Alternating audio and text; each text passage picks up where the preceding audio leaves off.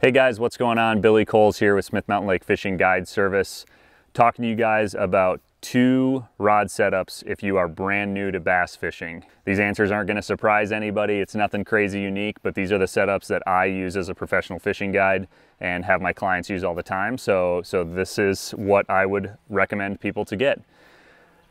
I know a lot of people see bass fishing, see it online, see the tournament scene, everything like that, and everybody thinks bait caster, got to pick up a bait caster, got to get good at a bait caster. But me being from Minnesota and my Minnesota roots, I learned how to fish on a spinning rod. I catch a ton of fish, if not more fish on a spinning rod than I do on a bait caster. There's definitely some southern boys that can sweep me under the rug with a bait caster, but to me a spinning rod is a great way to learn how to fish. It's a great way for casting. It's a great way for multiple different techniques, and I think it's the best way to learn how to fish is on a spinning rod. So with that being said, I am with Dobyns on their guide staff. So the first rod that I would be getting is a Dobyns Champion 702 SF. This is their drop shot shaky head special rod, 7'2" power, super versatile rod. Nice light tip, but enough backbone to get good hook sets into some big fish here at Smith. Throwing it with a Shimano Nassie 2500 or a 3000 size. I've got 10-pound braid going to a 7 or 10-pound Sniper Sunline leader, and that's going to be my setup for this rod 12 months out of the year. It doesn't change. It's the right line size for the reel. It allows for castability, sensitivity, and everything related to that. The bait that I would have on here is either going to be a drop shot, or in this case, I've got a MISSILEBAITS Warlock Head and a MISSILEBAITS Mini Magic with their Missile Morning color. This color is very popular for a reason. It's a great one to have just tied on at the beginning of the day if you're struggling to get bites. Any sort of light pink, light purple worm like this is great. The 4-inch worm also is going to allow you to get bites from big fish that are looking for something smaller to eat to catching 2 to 3 pounders and kind of your cookie cutter regular bass here. I did want to bring up something on this Warlock Head that's great. Is a lot of shaky heads on the market that have that twist lock to it don't necessarily have that starting pin, which makes it kind of frustrating to have to thread a bait on. So Missile kind of listened to the community, and on the new Warlock Head they've got that extra little point to that twist lock, which allows you to thread the bait on there. So I'll just show you guys real quick how we thread it on. So it's just a quick little poke there and just give her the old twist. And I like to get that worm really high up on that shaky head there. And we're going to make sure that we got the flat part of the worm to the back, and just finding our entry point and just a nice straight rig there. This is a bass catching machine.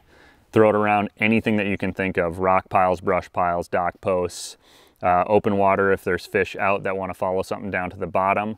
This is just going to catch a lot of fish for you guys. This can be deployed 12 months out of the year. Sometimes it's going to shine better than others. Springtime, fall time, those types of times seem to be a little bit better, but a shaky head is clutch to catching a ton of bass. The second rod, and this is why I wanted to do a 2-rod setup, is a shaky head, drop shot. Those are going to be bottom contact baits. Those are going to be fish that are in the lower column of the water down in the actual structure. So the other side of that you always want to have handy is when fish are looking up, whether that's chasing bait, top water, shad balls are up high.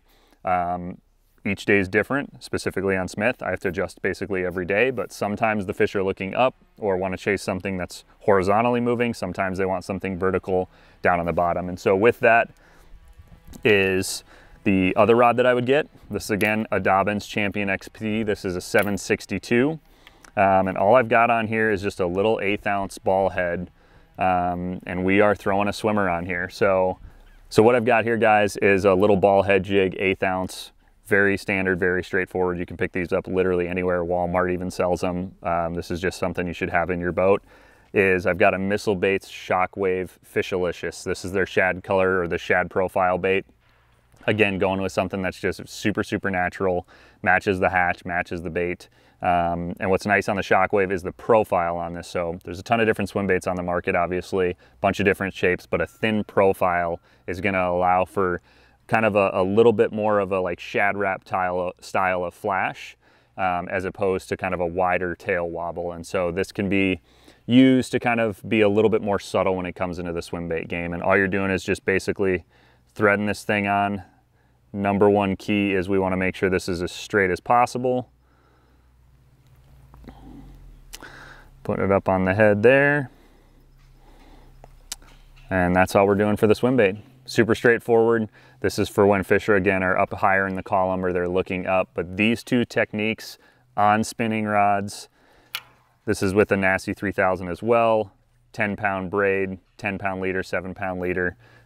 These two rods right here deployed will catch you bass 12 months out of the year if they're up high or down on the bottom. That's pretty much how you need to start approaching fishing and breaking it down, is where the fish located in the water column and what type of bait are they using. So check out those baits at MISSILEBAITS, check out Dobbins Rods, Shimano, or if you have any questions, you can check out my website for a fishing report and some other tips. Good luck.